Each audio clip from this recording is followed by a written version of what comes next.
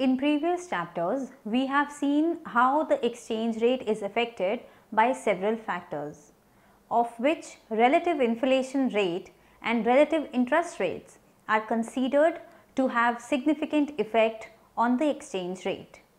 In this chapter, we will study the theories of exchange rate, which attempts to quantify the relationship between the exchange rate, inflation rate and the interest rate. These theories are based on the asset market approach as studied in the last chapter and explains how the changes in money market affects the exchange rates and interest rates. After studying this module, you shall be able to know the relation between inflation, interest rates and exchange rates, learn the purchasing power parity theory and its implications, identify different theories of exchange rate determination, evaluate the validity of PPP in the long run, and analyze how the exchange rates changes over time. Let us now begin our discussion on purchasing power parity. The origins of purchasing power parity, that is PPP theory, can be traced back to the World War I when the international trade system was disrupted and an alternative to gold standard was sought till the adjustments were done. It was introduced by Gustav Cassel in 1918 to correct for the large differential in inflation rates experienced by the countries after the war ended.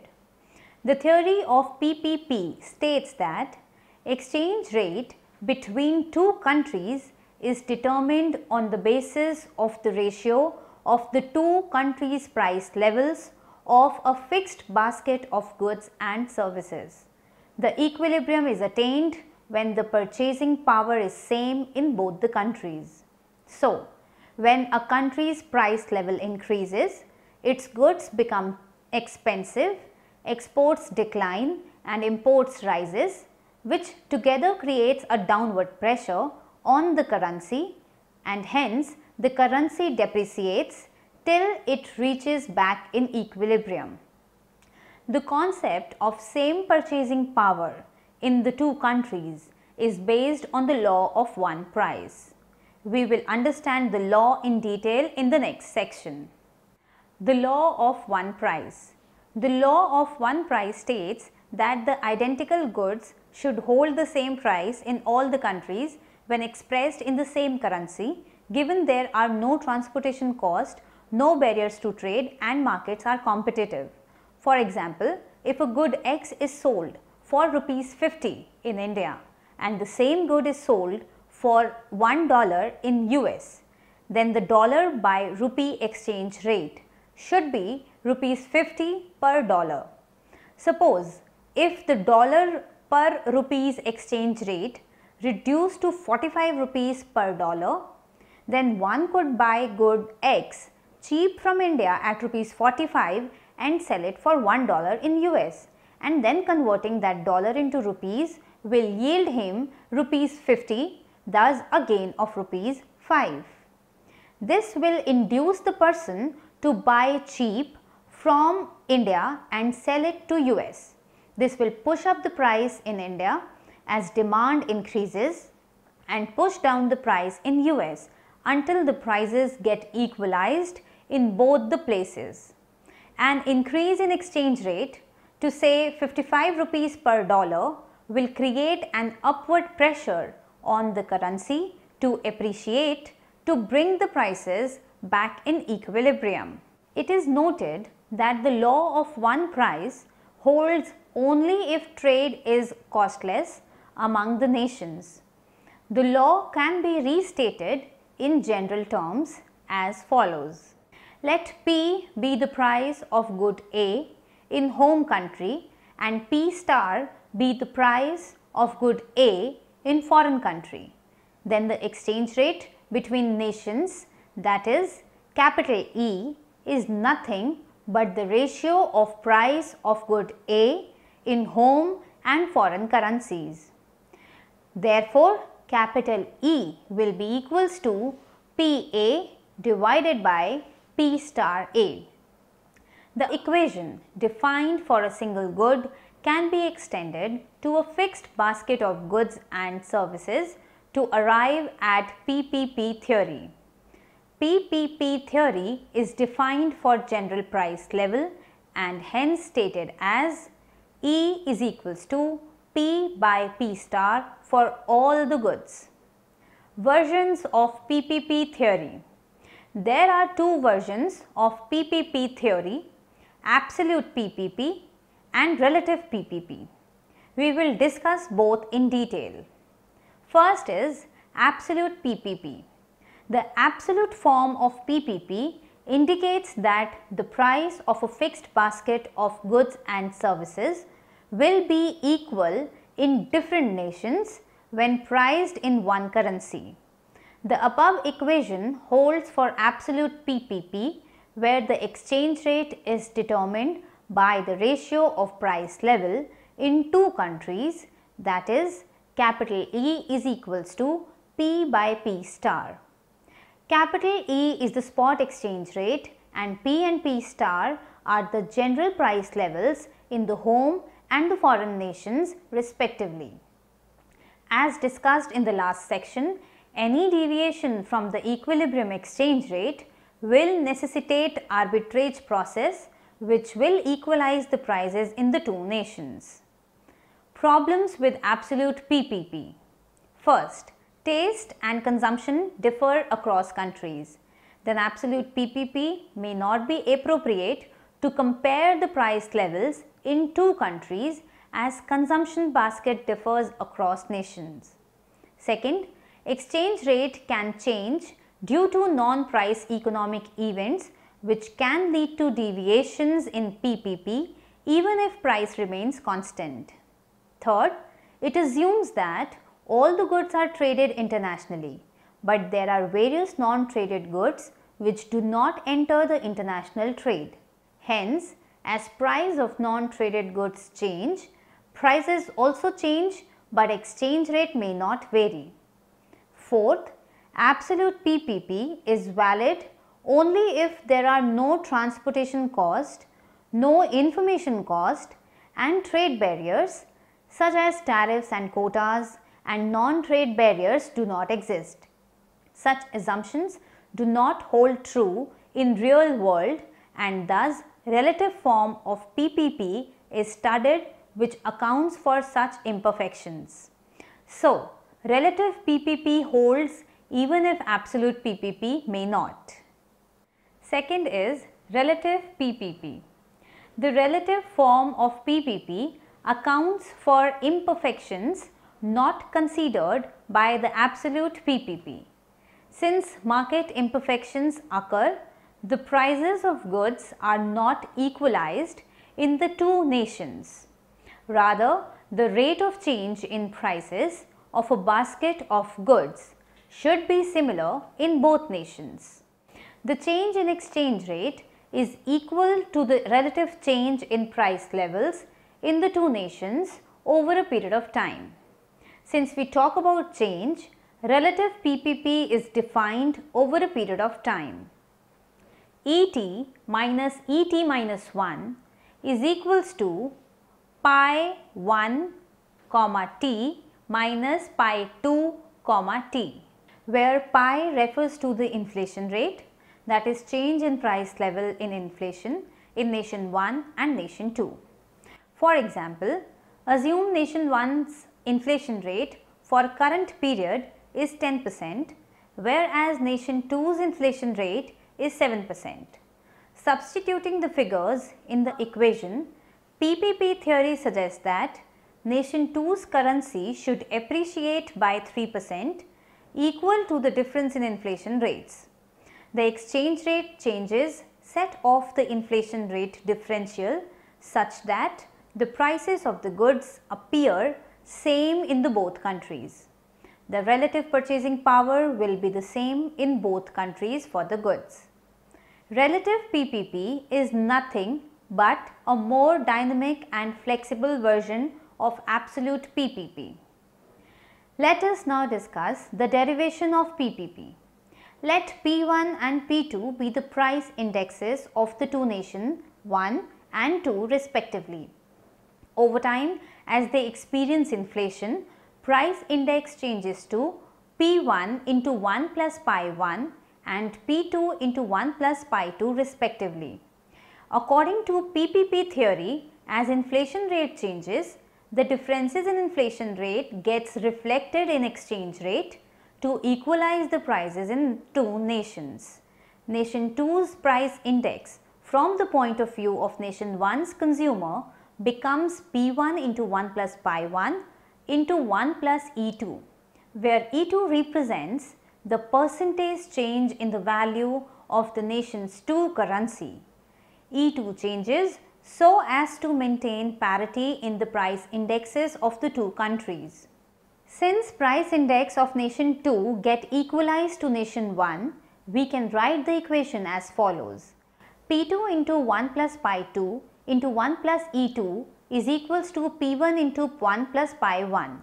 Solving this, we get E2 is equals to P1 into 1 plus pi 1 by P2 into 1 plus pi 2 minus 1. Initially, P1 and P2 are equal and hence E2 is equals to 1 plus pi 1 by 1 plus pi 2 minus 1. If pi 1 is greater than pi 2, then E2 should be positive, which implies nation 2's currency will appreciate by the inflation rate differential between the two nations. However, if pi 1 is smaller than pi 2, then nation's 2 currency will depreciate to equalize the purchasing power. Sometimes the relation between inflation and exchange rates is simplified to minus E2, which is equivalent to pi 1 minus pi 2. This relationship is used only when the inflation differential is small or pi 2 is close to 0. Let us now discuss the limitations of PPP. The PPP theory does not work well in the long run and hence relative prices are not equalized in all the countries. First, market imperfections. The law of one price assumes that there are no transportation cost, no information cost and no restriction on trade.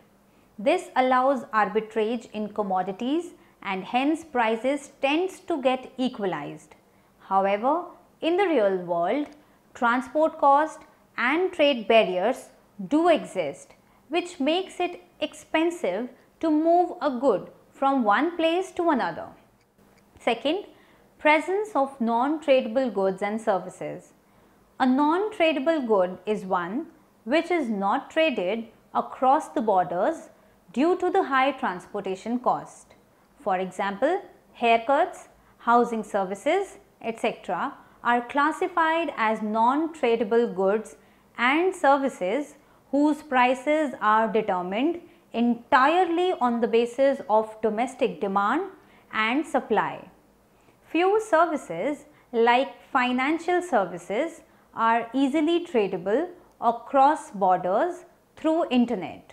Hence, a rise in the price of tradable good in the basket of goods and services will raise the price relative to the foreign basket of goods and services. A rise in price will reduce its purchasing power. Presence of such non-tradable goods weaken the law of one price further. Third, substitutability of traded goods. If price of a good rises in one nation, consumers shift their purchases from the nation which sells it cheap. But if the substitutes of goods are not available, then consumers will have no option but to continue their purchases at higher price. This will reduce their purchasing power in one country as compared to the other nation. Fourth, other effects. PPP theory states that exchange rate movements are determined by the difference in inflation rate between the two nations. But exchange rate gets influenced by other factors such as interest rate differentials, income differentials and other policy factors. The effect of other factors weaken the link between inflation differential and exchange rate. Moving on to discuss the international Fisher effect theory.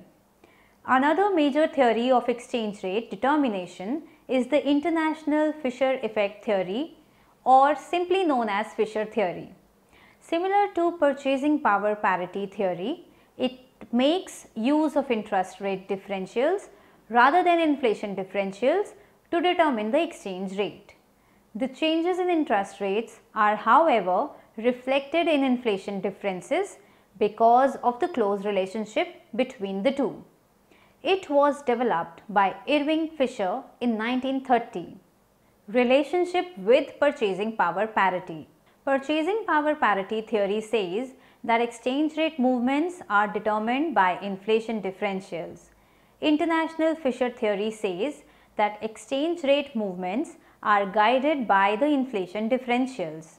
The two theories are closely related due to the Fisher effect, which links the interest rate and inflation in the following manner. Fisher theorem states that 1 plus I is equals to 1 plus R star into 1 plus pi, or approximately I is equals to R star plus pi and R star is equals to I minus pi. Fisher theory suggests that high interest rates will lead to high inflation rates. Hence, IFE theory predicts that the country with high interest rate will see its exchange rate depreciating to equalize the returns in two countries.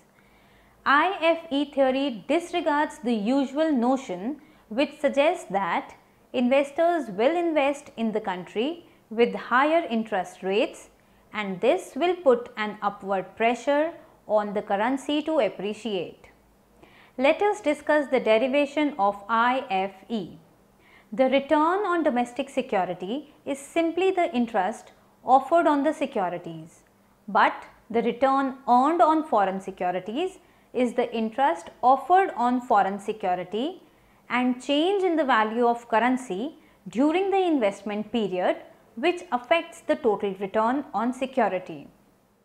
The actual or effective return on foreign deposit or deposit in nation 2 becomes R is equals to 1 plus I2 into 1 plus E2 minus 1. The return on home deposit by deposit in nation 1 B minus R is equals to I1. Since the returns gets equalized, 1 plus I2 into 1 plus E2 minus 1 is equals to I1, that is 1 plus I2 into 1 plus E2 is equals to 1 plus I1, which means 1 plus E2 is equals to 1 plus I1 divided by 1 plus I2, and E2 is equals to 1 plus I1 by 1 plus I2 minus 1.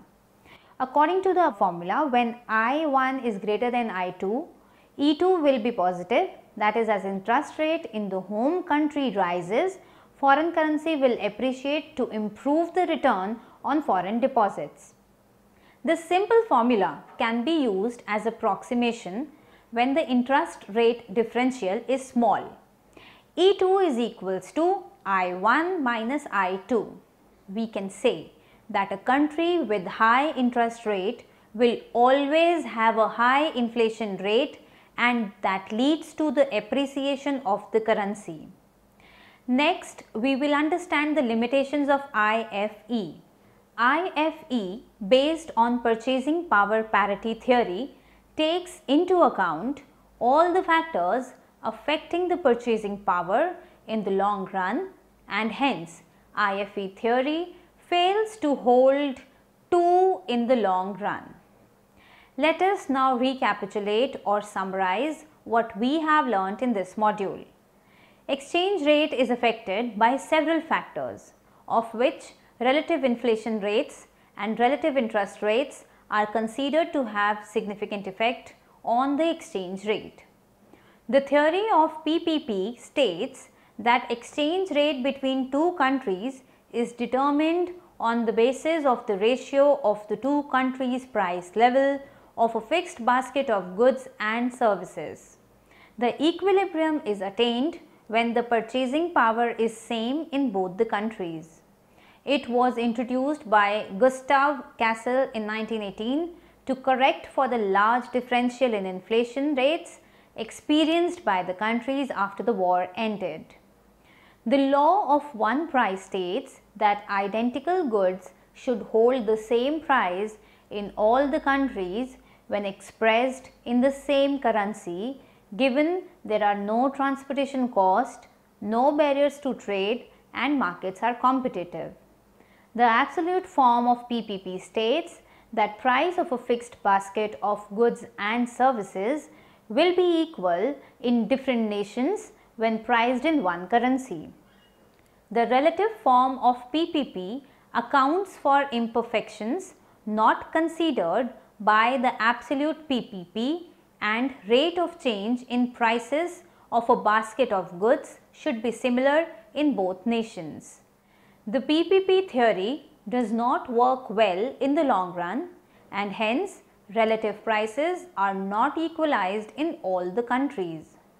International Fisher's effect theory makes use of the interest rate differentials rather than the inflation differentials to determine the exchange rate. IFE theory predicts that the country with high interest rate will see its exchange rate depreciating to equalize the returns in two countries.